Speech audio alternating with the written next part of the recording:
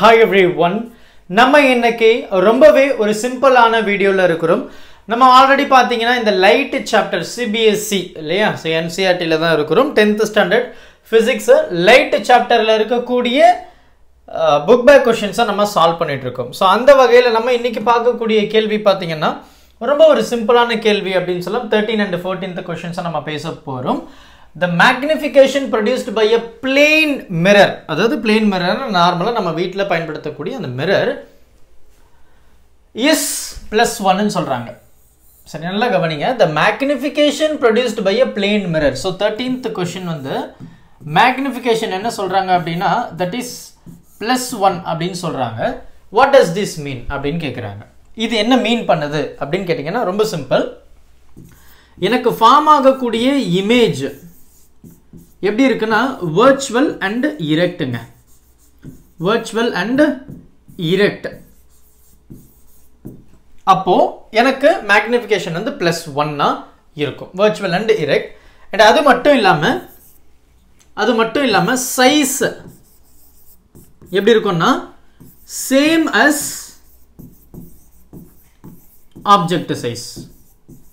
எப்படி இமேஜ் உடைய சைஸ் வந்து ரைட் இமேஜ் உடைய சைஸ் வந்து ஆப்ஜெக்ட் சைஸ்க்கு ஈக்குவலா இருக்கும். Same as object size. சரியா? சோ ஃபர்ஸ்ட் திங் வந்து எனக்கு வந்து மேக்னிஃபிகேஷன் +1 அப்படினா எனக்கு கிடைக்கக்கூடிய இமேஜ் வந்து virtual and erect. Size of the image வந்து is equal to size of the object. Suppose நமக்கு மேக்னிஃபிகேஷன் வந்து -1 அப்படினு சொன்னாங்கன்னா அப்ப இது என்னவா இருக்கும் அப்படினு கேட்டிங்கனா அதேதாங்க. இந்த இமேஜ் பாத்தீங்கன்னா எப்படி இருக்கும் அப்படினா ரியல் அண்ட் இன்வெர்ட்டட் இமேஜ் வந்து ரியல் அண்ட் இன்வெர்ட்டட். சரியா? அதே மாதிரி சைஸ் ஆஃப் த இமேஜ் வந்து same as size of the object. Right? Size of image equal to size of object. so இது வந்து ரெண்டு கேஸுக்குமே காமன் தான். இந்த ரெண்டு கேஸுக்குமே இது சேம். என்ன விஷயம்னா +1 னா virtual and direct, -1 னா real and inverted. and இது பாத்தீங்கன்னா concave mirrorக்கு வந்து possible அப்படினு சொல்றாங்க. concave mirrorக்கு தான் magnification என்னவா இருக்கு -1 னா இருக்குது. சரியா? சோ இதுதாங்க ரொம்ப சிம்பிளான ஒரு கான்செப்ட். இப்போ நம்ம 14th क्वेश्चनக்கு வருவோம். 14th என்ன சொல்றாங்க அப்படினு கேட்டிங்கனா நல்லா கவனிங்க. 14th क्वेश्चन வந்து ரொம்ப சிம்பிளான ஒரு क्वेश्चन. சோ என்ன கொடுத்திருக்கு? an object of 5 cm in length. அப்ப என்ன சொல்றாங்க? h இல்லையா? சோ h வந்து 5 cm அப்படினு சொல்லி கொடுத்திருக்கு. is placed at a distance of 20 cm in front of convex mirror. இல்லையா? mirror அப்படினு சொல்லும்போது எனக்கு 1/v plus 1/u equal to 1/f formula. அப்போ u என்ன சொல்றாங்க? 20 cm of radius of curvature 30 cm. சரியா? இமேஜ் ஆப்ஜெக்ட் வந்து என்ன சொல்றாங்க? ஆப்ஜெக்ட் வந்து 20 cm. சோ அது வந்து நெகட்டிவ்ல தான் இருக்க போகுது. radius of curvature நமக்கு வந்து கொடுத்திருக்காங்க. அது பாத்தீங்கன்னா 30 cm. பொதுவா எனக்கு என்ன சொல்றாங்க? என்ன மிரர் இது? convex mirror. so radius of curvature வந்து 30. ரைட்? அப்போ convex mirror அப்படினு சொல்லும்போது எனக்கு இப்படி தான் இருக்கும். ரைட்? இந்த convex mirrorக்கு பின்னாடி தான் எனக்கு ஃபோக்கஸ் இருக்கும். obviously அது ரைட் ஹேண்ட் சைடுல இருக்கு, பாசிட்டிவ் தான். அப்ப radius of curvature வந்து 30 cm அப்படினா we can say that f அப்படின்றது என்ன? r/2. அப்போ f which is equal to என்ன? 30/2 which is equal to 15 cm. அப்போ f வந்து 15 cm அப்படி நமக்கு தெரியுது. u -20 cm, h 5 cm. அப்ப என்ன கேக்குறாங்க? v கேக்குறாங்க, m கேக்குறாங்க, h டேஷும் கேக்குறாங்க. இதுதான் கேள்வி. so first வந்து we will find what is v. 1/v plus 1/u equal to 1/f ங்க. சரி, எனக்கு v வேணும். அப்ப u வை இந்த பக்கம் கொண்டு போயிரலாம். அப்போ 1/v equal to 1 by f minus 1 by u.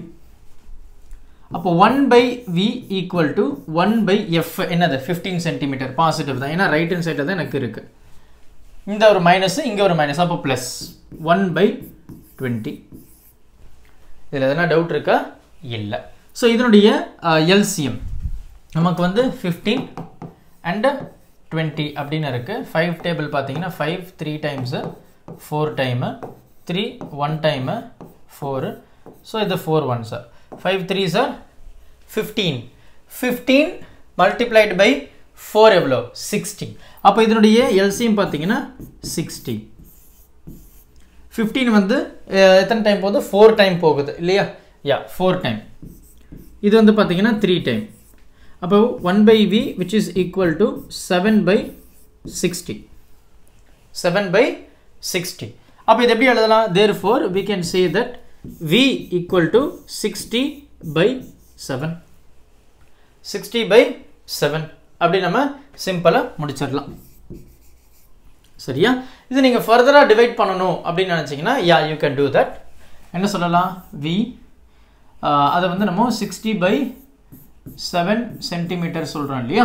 we can divide. so 7 times இது 60. சரியா? அப்போ நமக்கு பார்த்தீங்கன்னா 7 9s are வந்து 63 இல்லையா? அப்போ நம்ம என்ன சொல்லலாம்? 54 னு சொல்லிக்கலாம். அப்போ 7 8s are 54. ரைட்டா? ஸோ 7 8s are வந்து 54 சாரி 56 ரைட் 56. ஸோ இதை நம்ம சப்ராக்ட் பண்ணோம் அப்படின்னா தட் பிகம்ஸ் 4. ஒரு பாயிண்ட்டை வச்சா 0. 7 4 7 5s are 35 7 6 are இல்லையா? 6 7s are 42 போய்ட்டு. அப்போ 7 5 டைம்ஸ் தான் 35 2 5 வரும். ஸோ இட் பிகம்ஸ் ஸோ 8.5 வச்சுக்கலாமே. ஸோ அப்போ v which is equal to 8.5 centimetre. அப்போது எனக்கு கிடைக்கக்கூடிய இமேஜ் பார்த்தீங்கன்னா 8.5 சென்டிமீட்டரில் கிடைக்கிது. அண்ட் அதுவும் பாசிட்டிவ் தான், ஃபோக்கல் லென்த்தும் பாசிட்டிவ் தான். ஸோ அப்போ நம்ம போடக்கூடிய சம்மு வந்து கரெக்டாக தான் போயிட்டே இருக்கு இல்லையா? ரைட். இப்போ v கண்டுபிடிச்சோம். we need to find the magnification. so magnification which is equal to h dash by h minus v by u. எனக்கு v யும் தெரியும் u-வும் தெரியும். அப்போ m which is equal to v by u, இது minus இருக்கு. So v நம்ம என்ன சொல்லலாம்? 60 by 70 சொல்லலாமா? தென் u அப்படின்றது நமக்கு என்ன சொல்லியிருக்காங்க? u வந்து நமக்கு கேள்வியில் கொடுத்துக்கு 20. எஸ், u வந்து 20. ஸோ இங்கே ஒரு மைனஸ் இருக்கு. அண்ட் இது பார்த்தீங்கன்னா minus 20. மைனஸ் மைனஸ் வந்து கேன்சல் பண்ணிக்கலாம். 0 0 போயிடுச்சு. 2 1 டைம் 2 3 டைம். அப்போ m அப்படின்றது என்ன? 3 by 7. அப்போ m 3 by 7 நான் எப்படி எழுதுறேன் பாருங்க. பாயிண்ட் வச்சு அப்படின்னா 30. 7 4s are 28.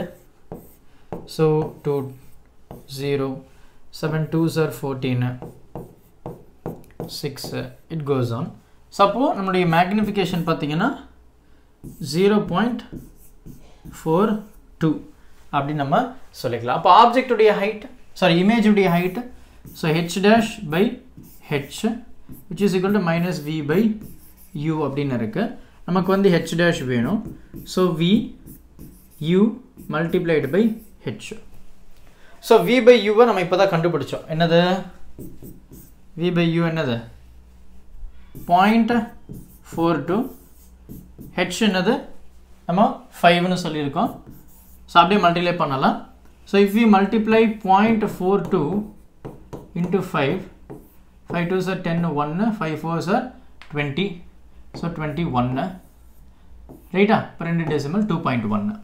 அப்போ h dash equal to 2.1 centimetre. அது இது ரொம்ப சிம்பிளாக முடிஞ்சது இல்லையா?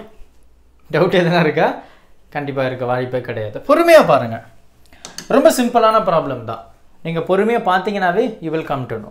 அப்போ எனக்கு வர்ச்சுவல் அண்ட் டிரெக்ட் இமேஜ் தான் கிடைக்குது. அண்ட் அதே மாதிரி ஆப்ஜெக்டை விட இமேஜுடைய சைஸ் ரொம்ப குட்டி. ஆப்ஜெக்ட் பார்த்தீங்கன்னா 5 சென்டிமீட்டர், இமேஜ் பார்த்தீங்கன்னா 2.1 ரொம்ப சின்னதாக இருக்குது.